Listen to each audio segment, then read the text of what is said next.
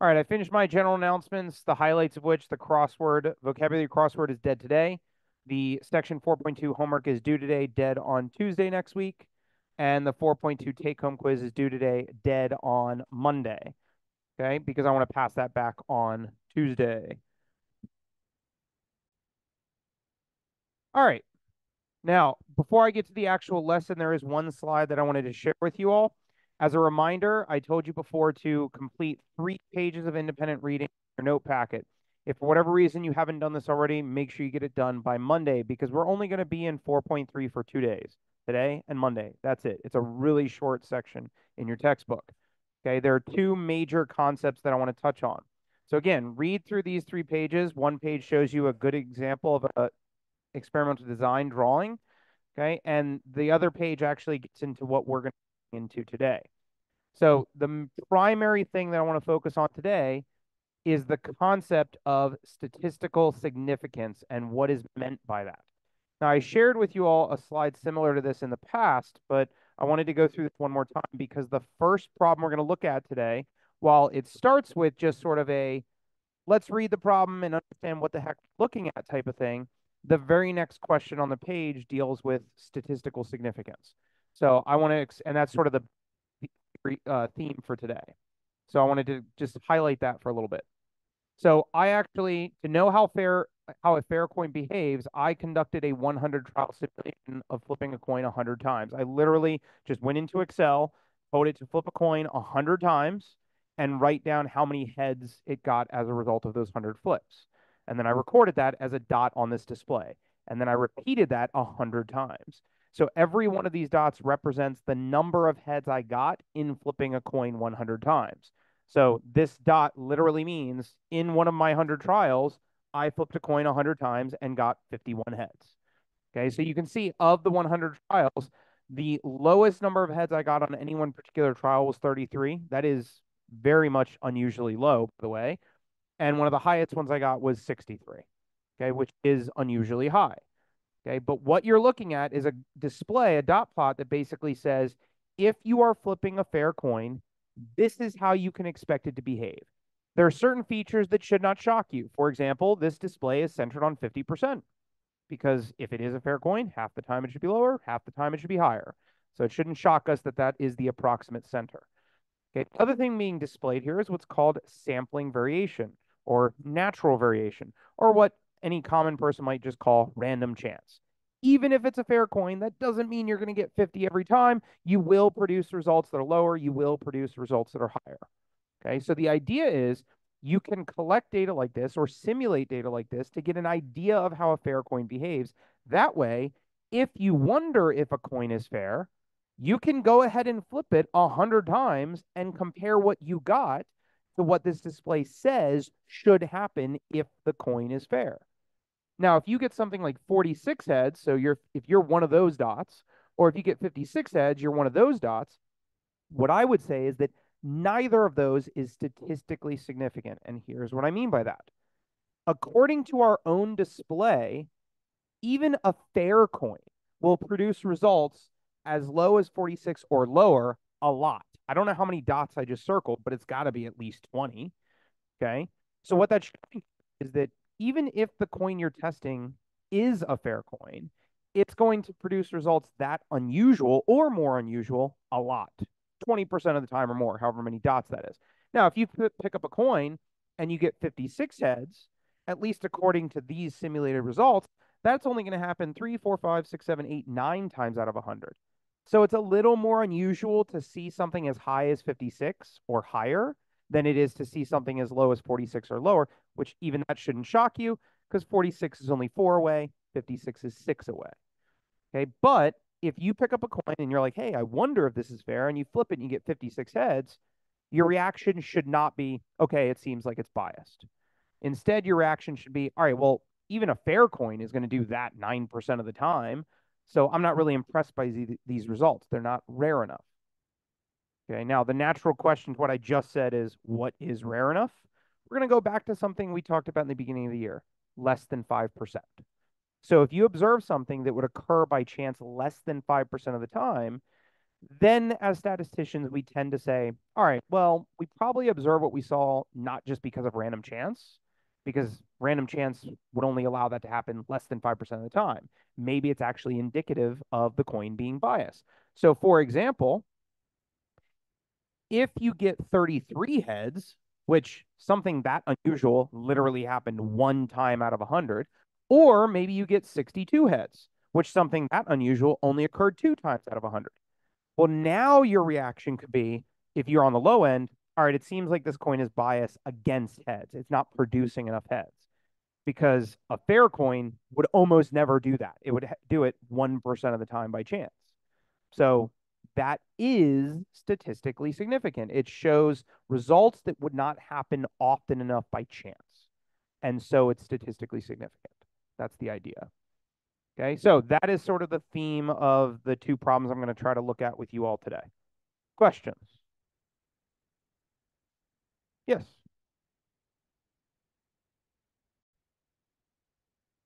Okay, so this is the context we're going to deal with the first problem today. So the idea is you're dealing with a scenario where if doctors are in no way scheduling C-sections to benefit themselves, and they're literally just allowing births to occur whenever they would occur, then what you would expect to see is that about 31 people out of 73 people would have been born on a Friday, Saturday, or Sunday. Now, the number is coming from the fact that we're trying to target people that are born on either Friday, Saturday, or Sunday. That's 3 days out of 7 days. That is where the 43% comes from. So what I want you to imagine in this simulation is we have a coin that is set to 43%. So try to imagine that. You have a coin that is custom designed so that when you flip it, there's a 43% chance it's going to land on heads. Because in this scenario, again, there is a 3 out of 7 chance that you should be born on a Friday, Saturday, or Sunday. Now, because we're dealing with a sample of 73 people, I'm going to pick up this coin and I'm going to flip it 73 times, represent each of those 73 people. I'm going to look at those 73 flips and I'm going to ask myself, how many of them landed on heads? Now, what I should expect is that percent of 73, or right around 31, will be heads. That's sort of our center. Kind of like in the example I showed you previously, our center is 50. Because for a fair coin, it should produce 50 out of 100 heads. Well, here, if the coin really is set to 43%, well, then we should have about 31 out of 73. So it's not a shock to me that this display is centered around 31. We good so far? Now, if that's truly the case, because a lot of you just nodded, the first question is very straightforward to us. It says there are 3 dots at 36. Explain what one of these dots means in context. So remember, every one of these dots represents a simulated group of 73 people, and the value of represents the number born on a Friday, Saturday, or Sunday. Okay, so this is a simulated trial that resulted in 36 of the 73 people born on a Friday, Saturday, or Sunday. Now I'm going to explain this display in a slightly different way, just so that we can hear it from multiple angles. Again, the theory is, let's pretend doctors are doing nothing to control when children are being born. If that's true, then births should occur uniformly across all days. So about 13% of kids should be born on every single day of the week, which means if you're going to target Friday, Saturday, or Sunday, that's the percentage you should see. Now, if this is the case, if I hired every one of you, go out into the world, get your own simple random sample of people, just ask them when were they born and figure out what day of the week that was, okay, and then record it and let me know how many of your 73 people were born on Friday, Saturday, or Sunday.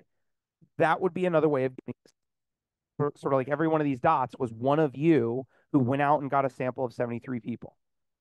Now, the reason I try to stress that is because even though we expect, like my expectation is you're going to come back and say, I had about 31 people that were born on Friday, Saturday, or Sunday. Now, some of you might observe way lower. You might come back and say 22. If you came back and said 7, I might think you did something wrong. Okay. And if you came back and said, well, all 73 of them were born on a Friday, Saturday, Sunday, it's not impossible for that to happen, but that would be highly suspicious. That make sense? because you should have gotten your sample randomly. So all of that is to say, explain how the graph illustrates the concept of sampling variability. So the simulation assumes you should get 43%. So the simulation assumes you should get 31. Well, we don't get 31 every single time. That's sampling variability. Okay, the idea that the simulation results vary from 43% of people, okay, which is about 31 out of 73 people, born on a Friday, Saturday, Sunday. That's the concept of sampling variability. You're supposed to land around 31, which would be about 43%. You don't always land there. Sometimes you land higher, sometimes you land lower. All right. Now we're going to segue back into statistical significance, which is the main reason you would do something like this. The whole point of this display is to tell you, okay, if it's really true that doctors aren't doing anything, then when you go out and look at 73 people, these are the kinds of results you should expect to see. Okay.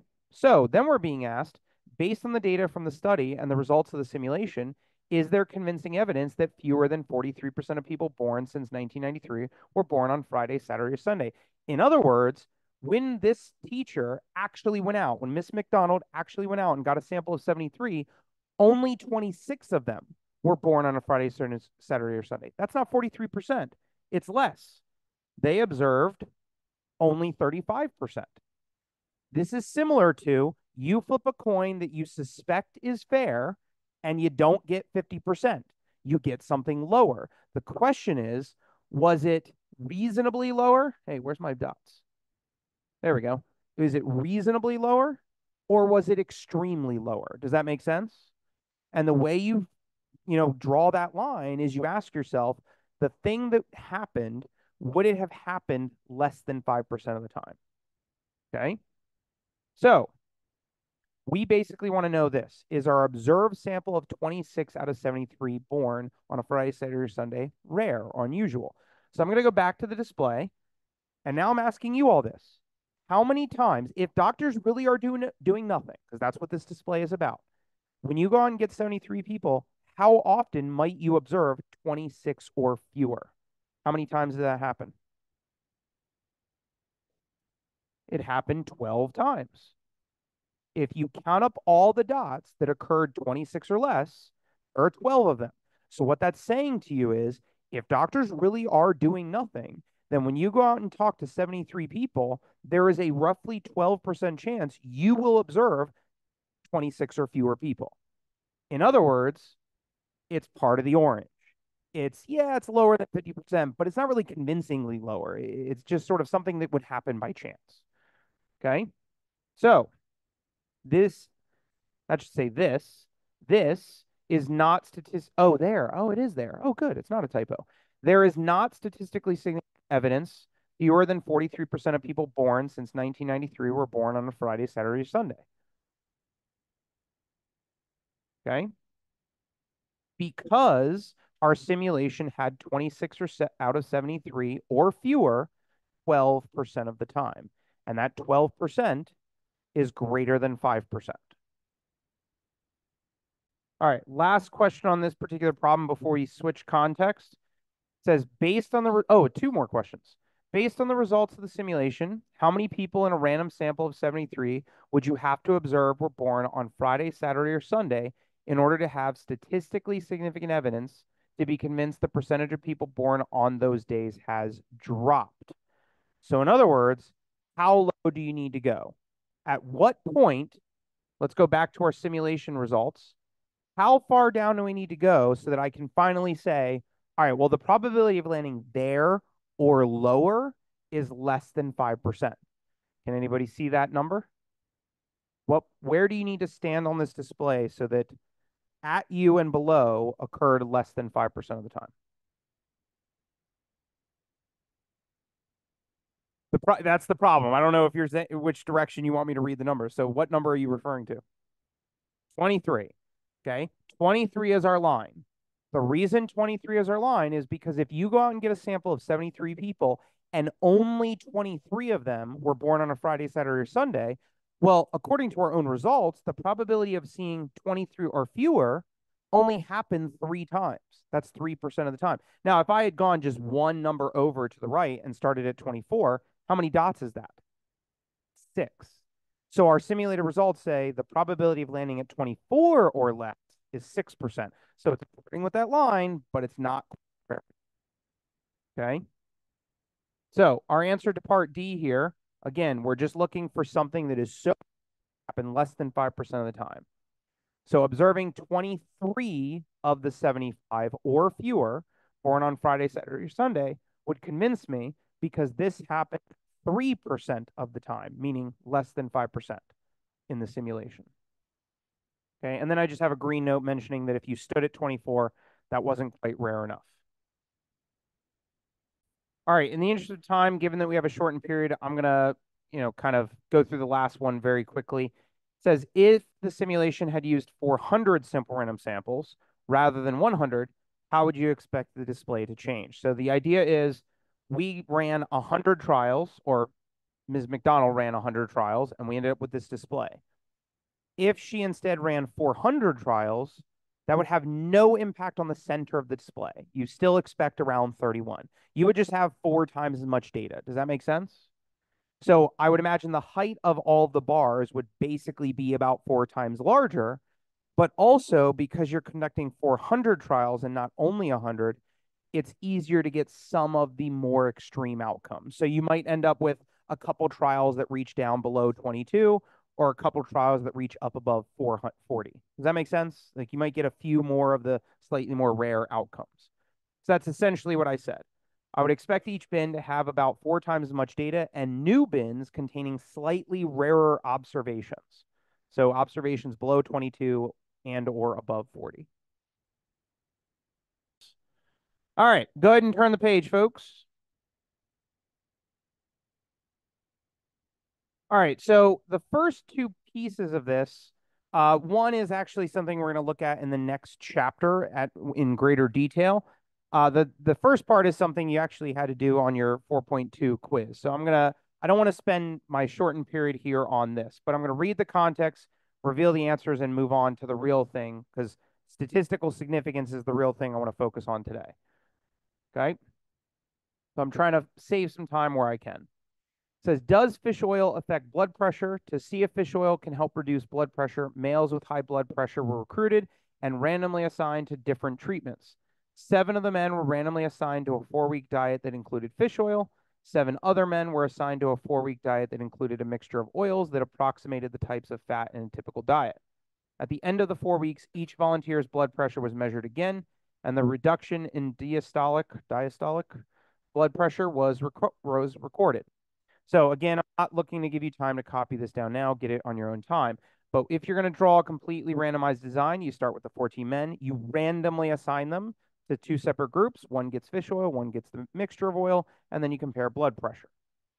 Now, with describing a random process, I feel like an elementary teacher every time I reveal this, but trust me when I say, for whatever reason, this is a favorite method of people that grade the AP exam. I don't really get why they're obsessed with names and hats, but they are. So describe a random process that could be used to assign these men. Put all 14 names on identical pieces of paper, put them in a hat and mix them, pick 7 at random. Those 7 men get fish oil, the other 7 get the other thing. Got it? I'm not giving you time to copy it because, again, I'm trying to save time.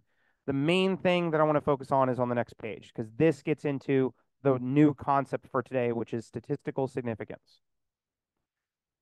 Recall, the reduction in diastolic blood pressure was recorded.